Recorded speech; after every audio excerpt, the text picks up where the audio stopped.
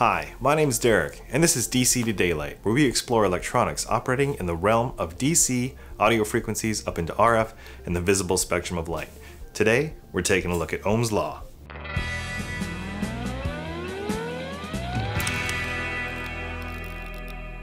Without the benefit of Ohm's law, amplifiers wouldn't amplify. It's like the amplifier's not amplifying. Transistor switches wouldn't switch. It's like these transistors aren't switching. And we wouldn't be able to limit current, causing premature failure of components. 3, 2, 1. So what is Ohm's law? Simply put, it explains mathematically the relationship between current, voltage, and resistance. Now today we have a pretty firm grasp on the concept, but in the early 1800s, electricity was still somewhat of a mystery. The ohm is the base unit for quantifying resistance, where 1 ohm is equal to 1 amp of current flow with 1 volt applied across the device, or wire, device under test, whatever you want to call it. It's named after German physicist Georg Ohm, who began a series of experiments in the 1820s to try and understand why a voltage decreased with the lengthening of a wire, okay, if you measure it at the other end.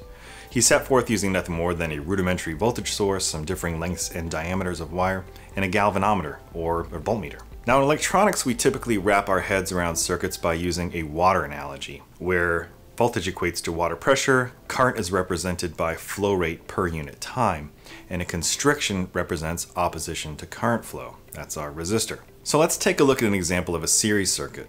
I have a pump, which acts as my voltage source, some tubing, which stands in as low resistance wire, and 3 clamps, which are our resistors.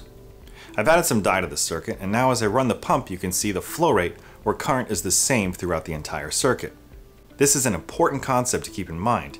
In a series circuit, all elements experience the same current flowing through them. However, the voltage across devices in a series circuit can vary depending on its resistance. Now what about a parallel circuit? Okay, let's imagine that we have 2 resistors in parallel. One is a low value resistor without much opposition to current flow, maybe it's 1 ohm. And a high value resistor, let's say 100,000 ohms. When I run the drill, the dye flows freely through the low resistance path around the circuit and also through the 1 ohm resistor. But note that the 100K resistor impedes current flow because there's a larger restriction. From this, we can deduce that if voltage is held constant, as resistance increases, current decreases. Conversely, as resistance decreases, current increases. This is the fundamental relationship that was discovered by Dr. Ohm in 1825. At the time, current, resistance, and voltage were being defined, and the original formula was written as C is equal to I over R, but later changed to the formula that we're all familiar with today, current is equal to voltage divided by resistance. Now, Ohm published his findings in the Galvanic Circuit Investigated Mathematically in 1827. Really good read.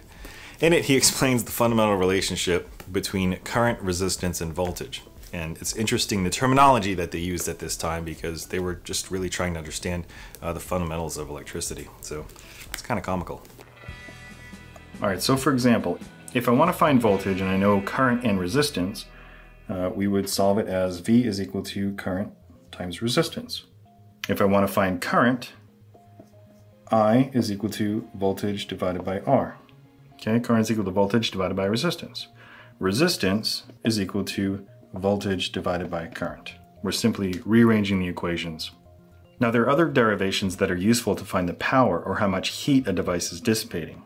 And one useful one is P is equal to, power is equal to current times voltage. Another is the I squared R law, which is very important if you know the current and resistance, but you don't know the voltage, you can still figure out how much power a device is dissipating. Here's an image showing you all of the different derivations for Ohm's law that might be useful to you, but we've shown you the most common ones here today. A common practice in test and measurement systems is finding an unknown resistance by forcing a known current through a device under test and measuring the voltage across that device. In fact, that's how your multimeter works. It forces a known current through the test leads and through the device under test, usually a resistor or a semiconductor device, and measures the voltage across the terminals, and from that uses Ohm's law to calculate the actual resistance and display it on the screen. So let's take a closer look at this application and see if we can replicate it on the bench. For this demonstration, I'm using a Keithley Source Measure Unit, or SMU. This one is the Keithley 2450 Source Meter. It has the ability to source current and voltage as well as read both. Now, I know what you're thinking, something like this is outside of my budget. Spoiler alert, In a couple of weeks, we're going to make our own standalone current source for the bench so that you can make pretty accurate 4-wire measurements with a simple DMM. So make sure to come back.